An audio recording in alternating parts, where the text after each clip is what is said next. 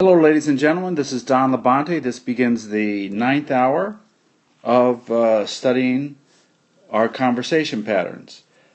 Today, if you go to the printout, it is A to V. A is the adjective, V is the verb.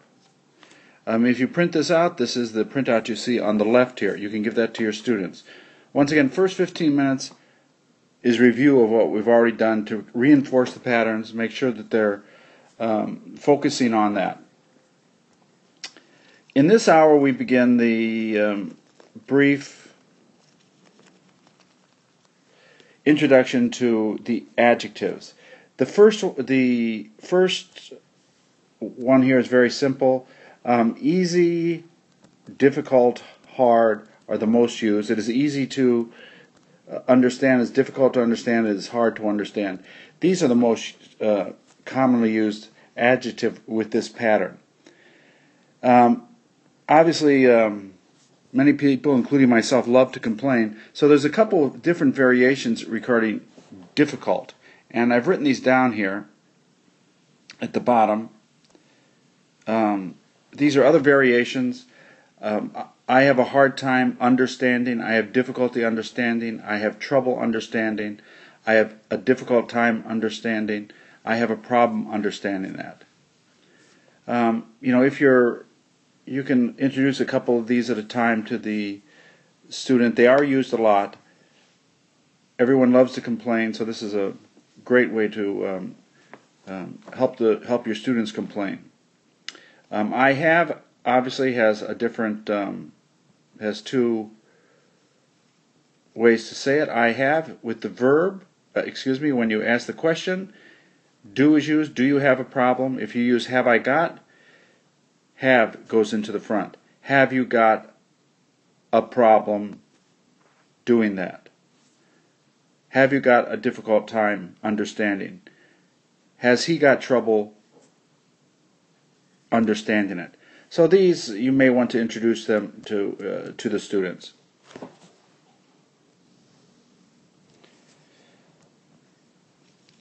The second pattern is simply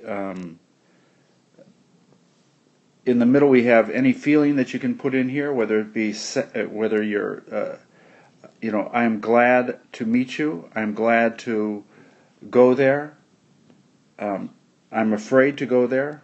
Any feeling you can put in here. You can either use it with the verb, I am happy to do that, or I'm happy, that is optional. That is optional. And a sentence. I am happy you came. I am happy you want to go. I am sad she died. I'm afraid he will leave. So whenever you have a feeling, you can just add a sentence to it. I'm afraid she doesn't like me. Imagine that. The next pattern is just I am too adjective to verb. I am too tired to do it. She's too angry to talk to you. So very simple patterns. The top three patterns all use to be has to go in the front when a question is made. Is it easy to do? Are you sad to leave? Are you sad he came? Are you too tired to do it? So those use the verb, the to be in the question. The next pattern uses do, did, will in the question form because you do not have am, should, would, can, could in the sentence. I get tired, I became tired. Did you get tired? Did she become angry? Did it get difficult? Did he get rich? Did he become rich? These are identical. The next pattern, quickly, is the I make him angry, she got me angry. With the verbs we studied, I make him study. With the adjective, it also has a similar, she made me angry. She got me depressed. So once again, the adjective do, did, will are used in the question form. The next pattern is how difficult is it? How angry was she? How big was it? How expensive was it? It's used quite a bit. You know, how expensive is that car? How big is he? How big is your baby? How angry was she? And the funnest part I find in teaching these patterns is the bottom set here. What I do for the students is I draw a simple picture on the board.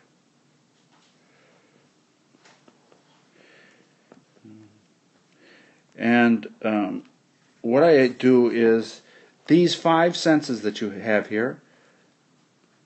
She looks beautiful. Anything you hear, it sounds. Anything you smell, it smells. The 4th one, it tastes, it feels, and I feel. So when you are, you can use the same adjective and listen how more rich the conversation is. You can say, "Oh, she's beautiful." But if you see anything, you say, "She looks beautiful." If you see an expensive watch, you could say, "It looks expensive." She looks tired. He looks angry. Anything you see, you can say, "It looks." It looks, she looks, they look. They look happy together. Anything that you hear, you can use it sounds. If somebody says, you know, it cost $1,000, you can say, "Oh, that sounds expensive." If you hear somebody with a bad cold, you can say, you know, "You sound sick." If you hear somebody on the phone and they're like crying, you can say, "Oh, you sound sad." Anything you hear is it sounds. Anything you smell, you go into a restaurant, it smells delicious. It smells great. It smells bad. You taste the food, it tastes delicious. It tastes terrible. You feel the table, it feels hard, it feels soft. When you touch a piece of cloth, it feels expensive, it feels cheap, it feels old. And finally, your feelings. I feel bad. I feel great today. So with the same adjective, you can say, "It looks beautiful," or let's try great. It looks great, it sounds great if somebody has a good idea. It smells great, it tastes great, it feels great, and I feel great. You know, depending on the situation that you have, you can use this. I draw the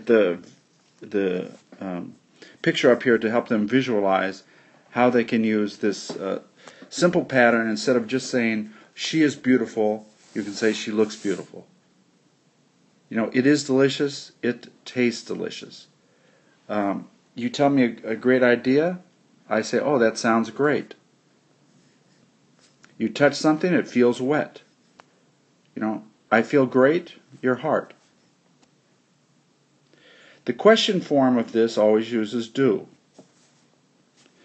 A very common form of this question uses how.